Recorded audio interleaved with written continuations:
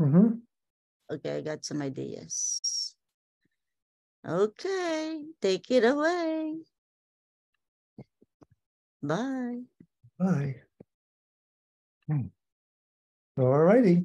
Here we go again. I can get my stopwatch straightened out here. All righty. This is the last message in the First Corinthians series. I didn't even keep track. I could look it up. It's been probably 2.5, 3 months, maybe. We've been working on this. It's a big book, 16 chapters. Actually, it's a letter. Originally, it was a letter. Paul had helped establish this church by preaching the gospel, and had a great response. Many people coming out of pagan backgrounds, most of them, or Jewish backgrounds. There's a Jewish synagogue in Corinthians, and many temples to different gods. So a lot of these people, except for the Jewish people, had some understanding, of course, certainly of the Old Testament.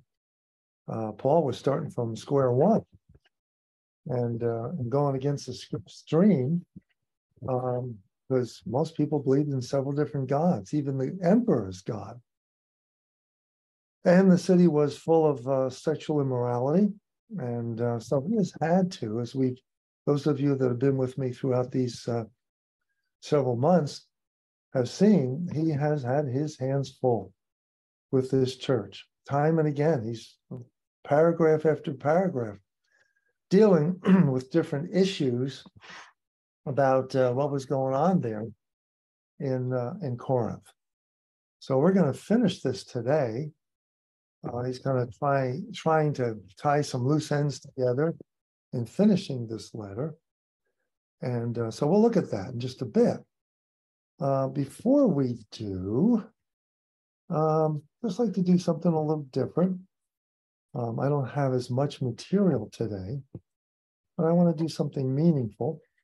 So first of all, I want to give you just a short devotional from Grace for the Moment, Volume 2, Max Lucado. All these devotions that he has in this one-year book are taken from about 14 different books he's written. They're excerpts. So we'll look at that now. And then I want to give you just a brief outline as to what we're going to do in the future. And we'll get on with Corinthians. Okay, so the place of prayer. This was taken from February 10th of this year. I'm going to have to put this light on here because hold on for just a minute. I'm just going to keep this on for this part. The place of prayer. They went back to Jerusalem from the Mount of Olives. This is the book of Acts. They all continued praying together. Okay. And that's taken from the book of Acts, chapter 1, 12, and 14. So, this is what Max was inspired to write by the Lord. Desire power for your life? It will come as you pray.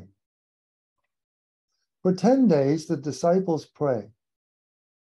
10 days of prayer, plus a few minutes of preaching, led to 3,000 saved lives.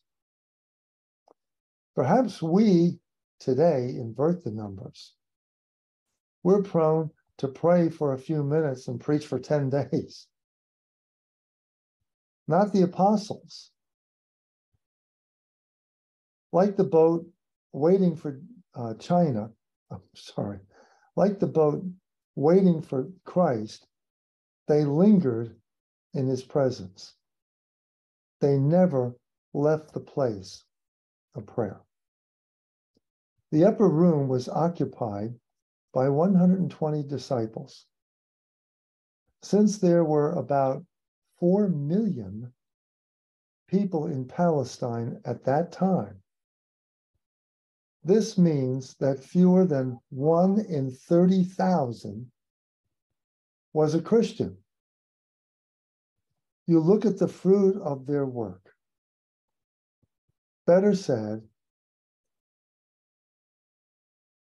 look at the fruit of God's Spirit in them. We can only wonder what would happen today if we, who still struggle, did what they did. Wait on the Lord in the right place. So preaching and teaching are exceedingly important, and Paul talks about that in Corinthians. But you're not going to get very far, as great as those things are, unless you have bathed it in prayer. So something very wonderful has happened. I've been praying for this for 30 years, maybe more. I have been saying that our country is unraveling. It is. Morally, spiritually, financially, in every way. Our country is not like it was. Now, we had some bad things in the past we need to fix, and I think we've made some progress on some things, and that's good. It's not all bad. But there's a lot of bad teaching, a lot of things that people are believing today that are erroneous, and certainly not the truth and not of the Christian faith. And that's very disturbing. We're passing laws and things that are crippling people and destroying people's lives in this country. Well, let's not get into all of that. So I've been saying for 30, maybe longer than that, years, we have needed a biblical spiritual revival. I believe it was, I'm going to have to see if I still have the book, One Divine Moment, a book about a revival that occurred in modern times, my lifetime, 1970, at Asbury College in Wilmore, Kentucky. It had happened 3 years before I got there at the seminary across the street, Asbury Theological Seminary. What happened? Basically and shortly, they had these chapel services at the college. It's about 1,200 kids, I think, were enrolled at the time. And they would have these services, and they would have missionaries come in and speak, and some of the professors would speak. And for some reason, I guess the class president had an opportunity to speak for a few minutes. And he got up and he said, "I am a phony." Everybody looked at him. "I'm a phony. Everybody here thinks I'm the greatest Christian. I'm such a nice guy and a great Christian. I'm a phony. I'm a Christian, but not a very good one." And he went on to tell the people that he had sinned. And the Holy Spirit fell. People started coming up, even professors, and confessing their sin. The altar flooded out with students. The Spirit fell. The gifts of the Spirit that Paul talks about were present. People were being healed. Marriages were being saved that were on the rocks. People that owed money to the local grocer who had no intention of paying came in and paid. All kinds of fantastic things happened. And this revival kept going for over 7 days. People were driving I heard one situation where a guy drove 900 miles from Boston, Massachusetts. He got wind of this and drove all the way down to be part of this revival. It went 24/7 for these 7 days. It was just amazing what happened. Many of these kids were saved. Many of these kids were called to ministry. Many of them became missionaries. They went all over the world teaching the gospel and preaching the gospel from what happened at that revival. And then I arrived there 3 years later. And so there was still the glow from that amazing revival. I had the privilege of being there 3 years later, but still could feel the presence. Well, here's some good news. All the bad news in the world. Asbury College is at it again. Maybe I should say the Lord is at it again, because it's been going. I'm going to have to I haven't had a chance to research it, but I know as of, I think Thursday, it had been going on for 8 days. People from all over the world were trying to get there to this. The Lord was doing something amazing again. We need this so badly in this world and in our country. We're in serious trouble, and this is a hope. God's doing an amazing thing, and I hope and pray that this will turn a lot of our wonderful young people around and turn them back to Him. I don't want to say anything more. I could go on and on. I spent the whole 30 minutes on that. Okay, so let's pray. Lord, we thank you and praise you for this opportunity to finish 1 Corinthians today. Thank you for this amazing book. We've learned so much. It's real stuff. It's not all happy, happy, happy, joyful, joyful, joyful. Paul is dealing with real life, painful, difficult situations in this church that you launched through him and his compatriots. And he is trying his best to help them right the ship. And we thank you, Lord, in our time. We also are in desperate straits. But we're hoping that things like the Asbury Revival and other things that you're doing will bring many of our young people and all of our people back to you, or be drawn to you, that we might help this country recover from what has been happening here. So we thank you and praise you for that. Make this time fruitful in Jesus' name. Amen. Well, it took a lot of time doing that. So let me tell you, in the weeks to come, the next 6 weeks will be in the Lenten season. Next Wednesday, which is 5 days from now, will be Ash Wednesday. During those 6 weeks that lead up to Easter, we're going to do 6 messages or teachings on ways of living life that you don't want to be doing. You may recognize yourself in one of these, and if so, you need to take steps. I need to take steps to get this garbage out of our lives. These are 6 ways in which you do not want to live. During the Lenten season, we take inventory to see how we're doing.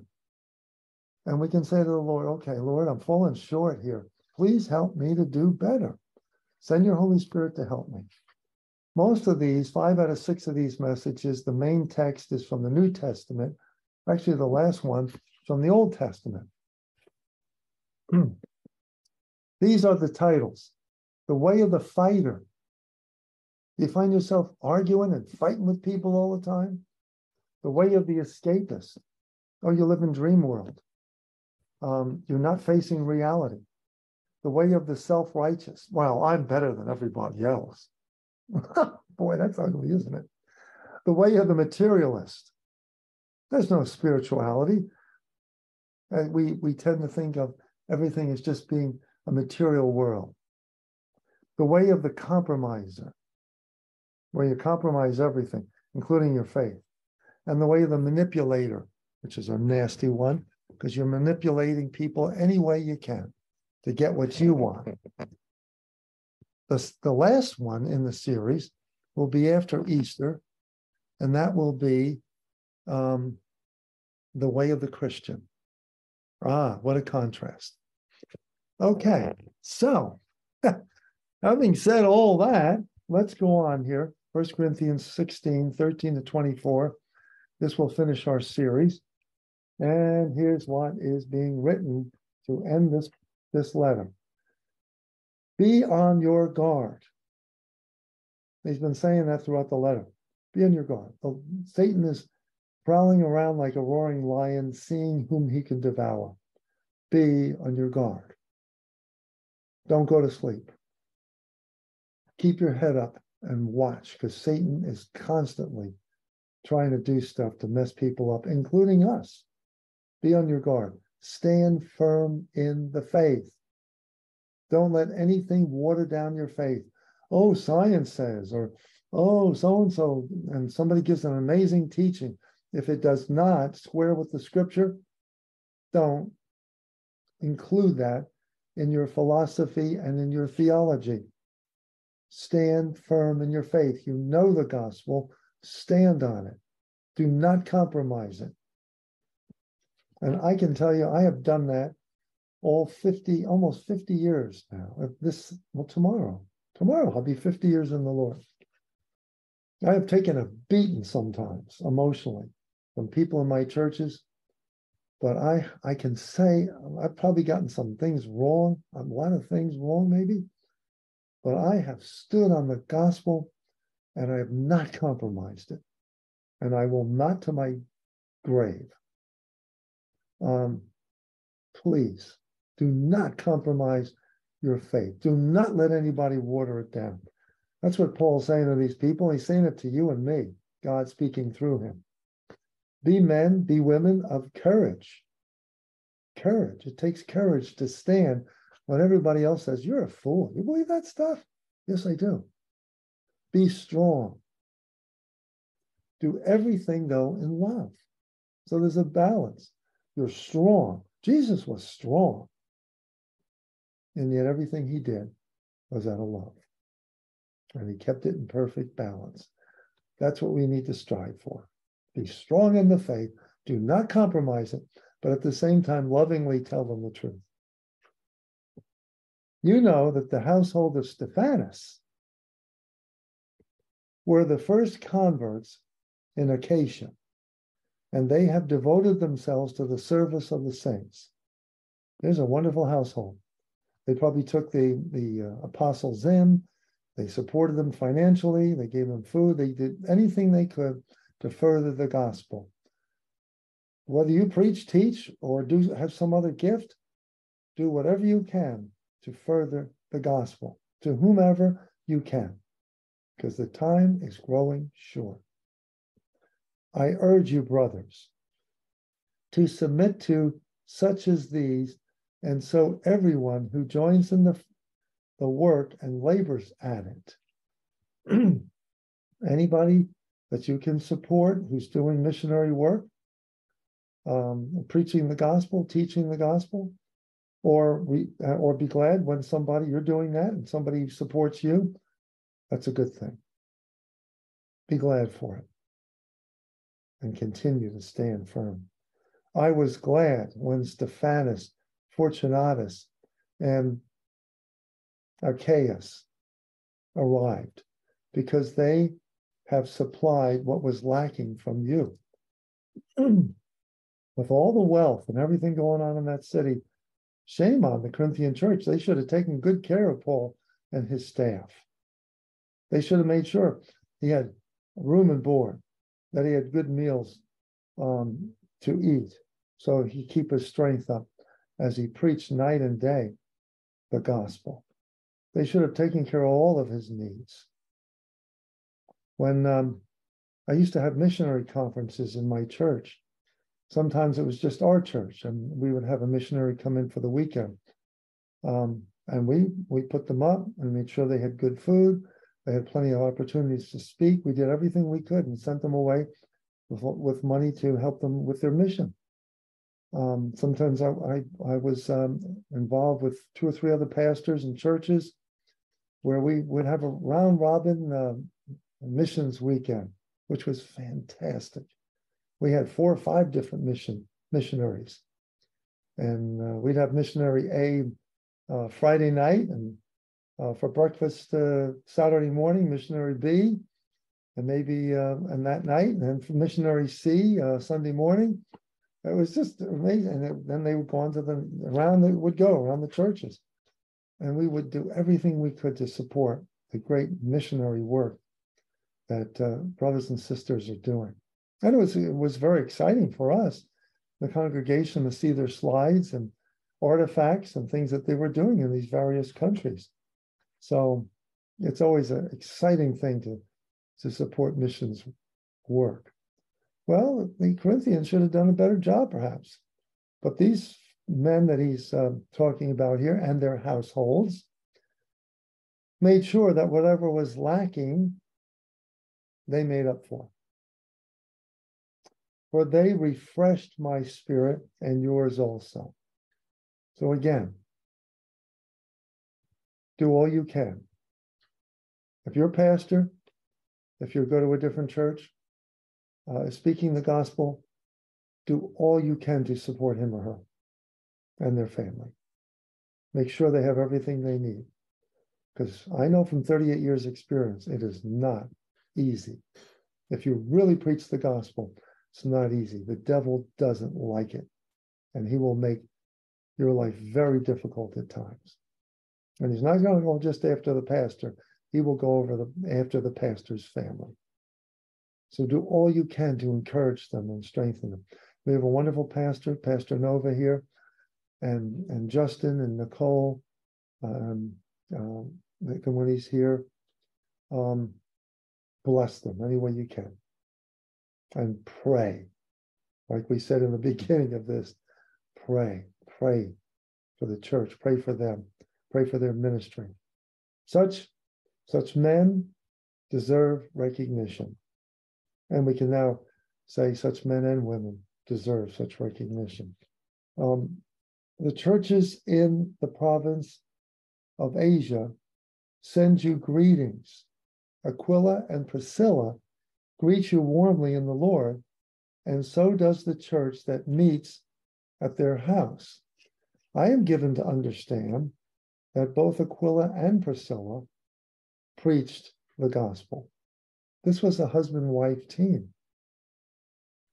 So a man and a woman preached the gospel, taught the gospel in their home. And he's praying for support, at least in prayer, if nothing else, for Aquila and Priscilla.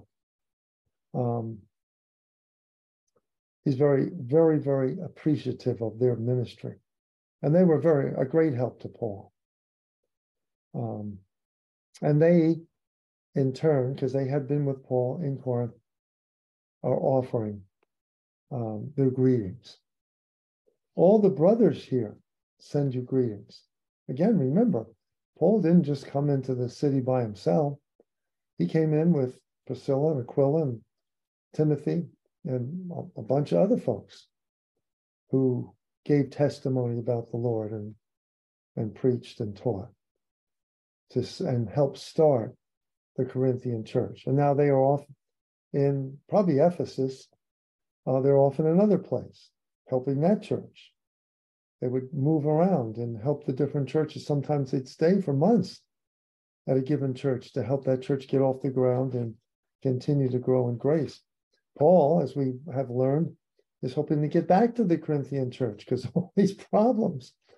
And he's hoping to right the ship in areas where they're messing up and address some of these problems in person.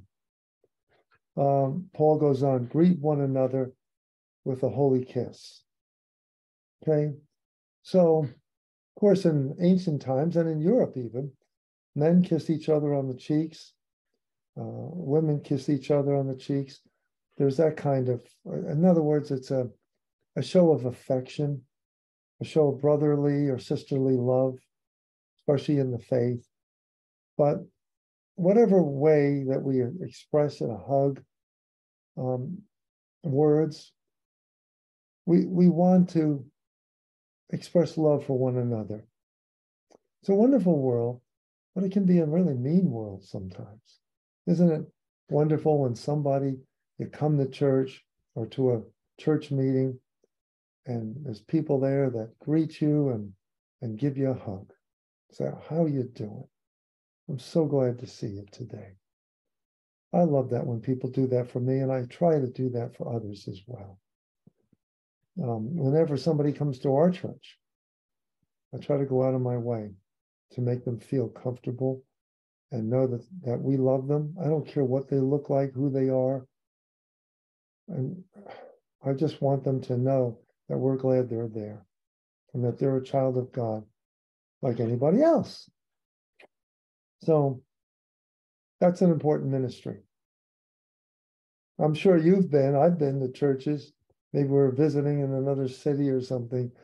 And it felt like, did anybody even realize I was here? Nobody said a word to us. Maybe somebody looked at us, but they never. So this is a cold church. This is not what church is supposed to be. It should be a place of great welcoming and love and kindness. Now this is interesting. Paul, write this greeting in my own hand. This may be a reference to his thorn in the flesh. Many have written about the possibilities of Paul's thorn in the flesh, stomach problems, and all this. But one that has come to the fore, I think, is it appears that he may well have had eye problems, sight problems, and his eyes had grown weak. So he's very proud here because he is writing at least this greeting in my own hand. So he's writing some of these words by his own sight and hand. And he's very thankful for even that little bit. Probably most of this letter was written by an amanuensis. Amanuensis. In other words, the Greek word for secretary. And he probably had another person, part of his group, that he dictated this letter to. But here he's very happy because he's writing this greeting in his own hand. If anyone does not love the Lord, a curse be on him. Really, that's what it is. We are all, when we came into this world, we came under the threat of death because of sin. The sin on humankind, the curse of Adam is upon us. When we came to know Christ, the curse was lifted, and we were now under the blessing of Jesus Christ and his forgiveness. So we must take great pity, no, not just pity, compassion on those that don't know Christ. They are under the curse of Adam. That needs to be lifted from them. We want them to be part of our family. It's why the gospel is so important. We need to live it in front of people and speak it and let the Holy Spirit work in us. So everyone who knows not the Lord is under a curse. Come, O Lord, Maranatha, is another way of saying it. Maybe you've heard that phrase. Come, Lord Jesus, come, Lord. He's wanting the second coming to come, and they didn't know. They thought even in the first century, Jesus possibly could come back. Excuse me, there's 2,000 years now that have elapsed. The longer he waits, the more people that will be saved and be in the kingdom. So that's a good thing.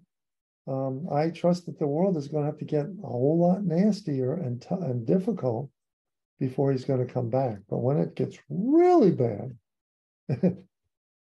he'll be back. May not be in our lifetime. Could if things unravel quickly. But he's coming back.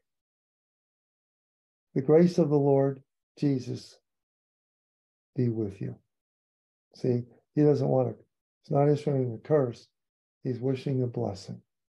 The grace of the Lord Jesus be with you. My love to all of you in Christ Jesus. Amen. The gospel is about the love of God. God is love. Let's pray. We only have a few seconds left. Lord, thank you for allowing us to review and understand a little bit better the wonderful letter that Paul wrote to the Corinthians. And we pray, Lord, that we will learn from this and grow in grace and be all that you'd have us to be, that we might bring glory to your name in the gospel. In Jesus' name we pray. Amen. See you next time.